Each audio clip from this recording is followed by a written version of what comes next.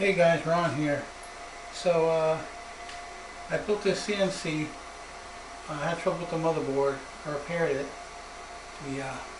The offline control stopped working, which is this little guy here, which is really a nice piece.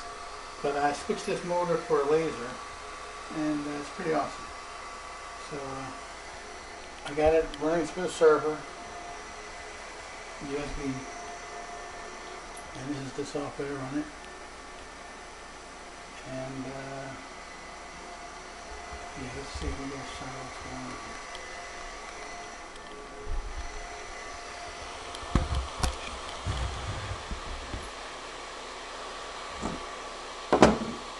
So I'm just going to jog it around a little bit so you guys can see what's going on.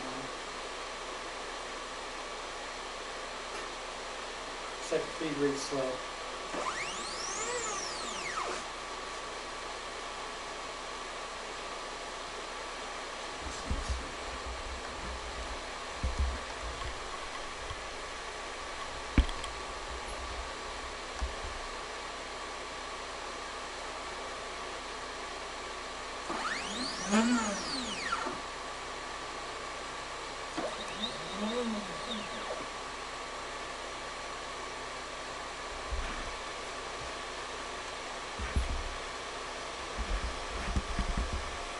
We got everything being controlled through Candle, which is a GRBL program.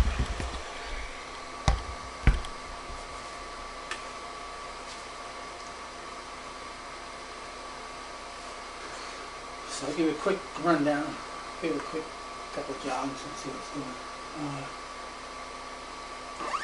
And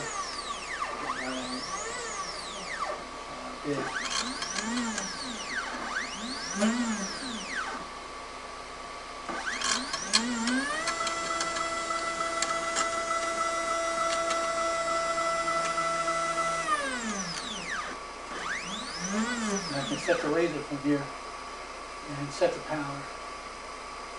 Let's see.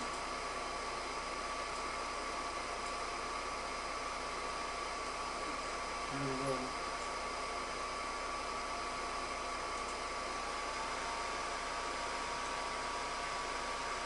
Bring it to max.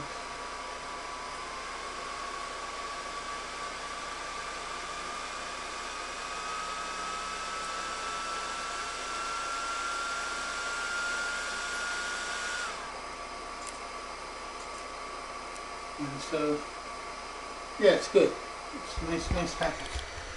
So, we have a couple of mods. This board, I added like a shield cover and a fan over the motherboard. Now I'm building another one for CNC, but I'm doing a different motherboard.